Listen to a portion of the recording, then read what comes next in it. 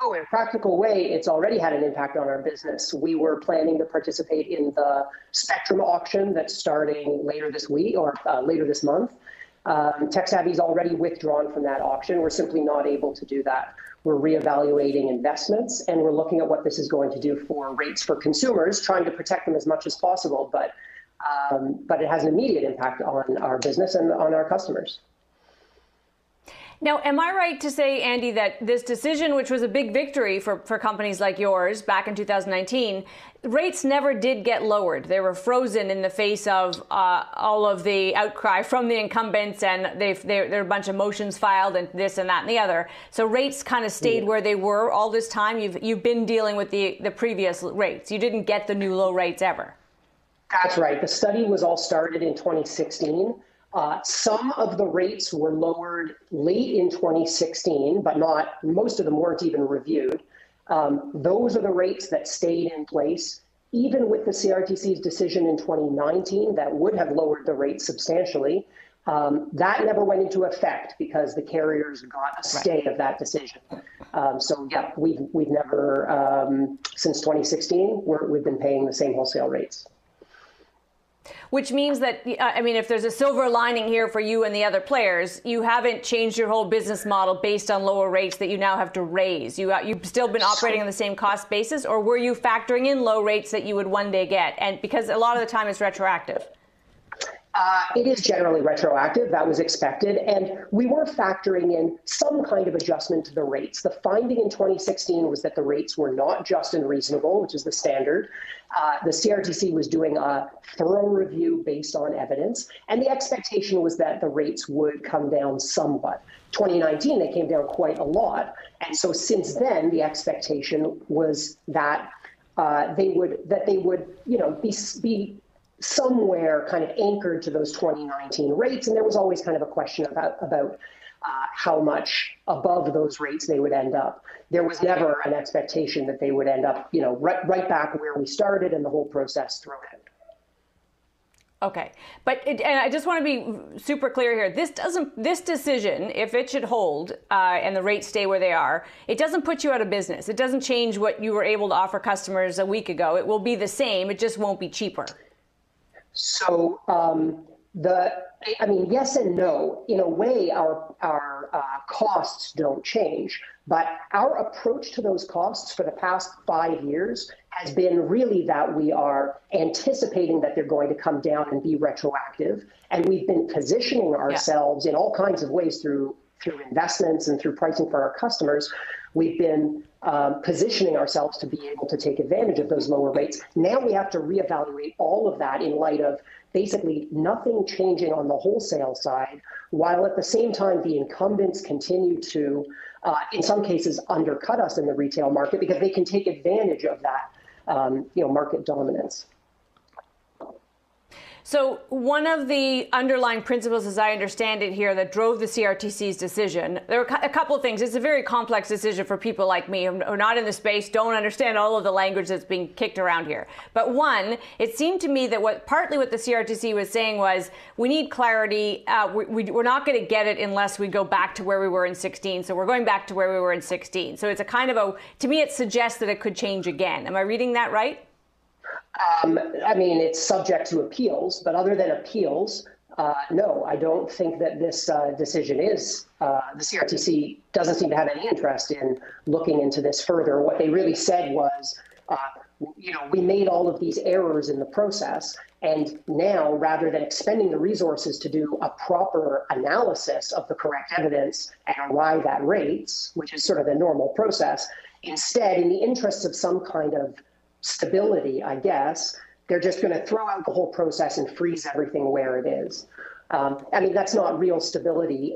They also talk about using this to sort of move us into a new framework that is expected, that'll allow wholesale access to fiber to the home networks, called the disaggregated framework. Yes.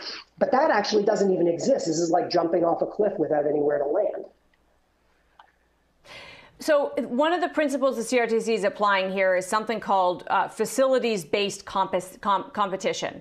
And they favor it. They say that clearly in their rulings. They favor facilities-based competition. Now, for the lay people out there, essentially this means they actually favor the idea of everybody building their own infrastructure. It's better to compete infrastructure owner to infrastructure owner. Am I reading that right, that they like the idea of parallel networks running?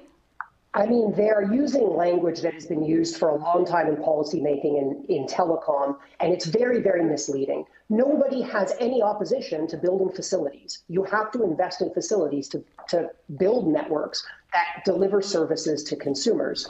The fact that the same companies who build those networks then deliver those services to consumers, that is, that doesn't necessarily have to be the case. It is generally how things operate in Canada because the most dominant companies on the network side also offer their services to consumers. But there are plenty of models where you can have facilities-based competition for building facilities and service-based competition for delivering services to consumers. This kind of decision completely eliminates that possibility for competition to consumers and instead only leaves it open for those few large companies who will invest in most of the facilities to also deliver services. That's the reduction of competition to consumers.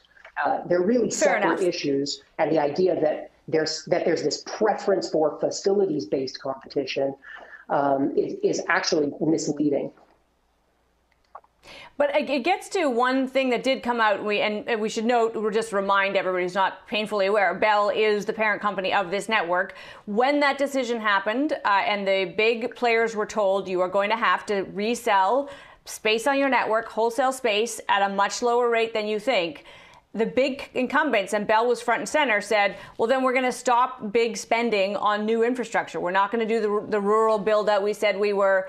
And partly you could see that as petulant, or you could see it as just a reflection of, if we can't actually protect our costs, if we can't get back the money we're investing, it's not worth our while. A drug company will not create a new drug if they don't have a patent on it. So where's the right balance between giving access, but also protecting the profits so the investment makes sense to investors? Yeah, I mean, I don't think it's equivalent to drug companies and patents, but let's set that aside. It is true that companies need compensation for their investments in networks. So and at the same time, we have a wholesale model for service delivery in Canada. So the way that we have kind of squared those two things in Canada has been with this established model of setting rates. An independent regulator looks at the evidence, decides on what those costs are, and sets wholesale rates that will compensate your parent company and other carriers for their investments. Mm-hmm. At the same time, the government also invests in a lot of those network builds, not all of them, surely, but many of them, especially where it's rural or remote areas and investment is very expensive. That was exactly what this process was all about. It was looking carefully at the evidence to arrive at wholesale rates that would allow competitors to buy services and compete, and at the same time compensate carriers for their investments. Nobody expects them to deliver these services below cost. That is my main concern about this decision. It throws out that process in the interest of closing the book and moving on. And does not investigate any of the evidence, and it doesn't price out just and reasonable wholesale rates that will strike any kind of balance. All right, I want to get at a piece of this story that is a bit dramatic, and that is that you are not alone, but some of the players who are deeply affected by this have called for the resignation of the chair of the CRTC, Ian Scott. It does remind me a little bit, Andy, if I'm honest, of the old saying about if you go to kill the king, make sure you don't miss. However, the complaint here is that Scott comes from the industry. That hasn't always been the case. We've had CRTC chairs that are more from the legal competition side of things. Is there a concern when you have an incumbent from one of the big telecom players who I think we can naturally assume has a view of the world, or can we just trust that as a regulator, it's a body that will be fair and just?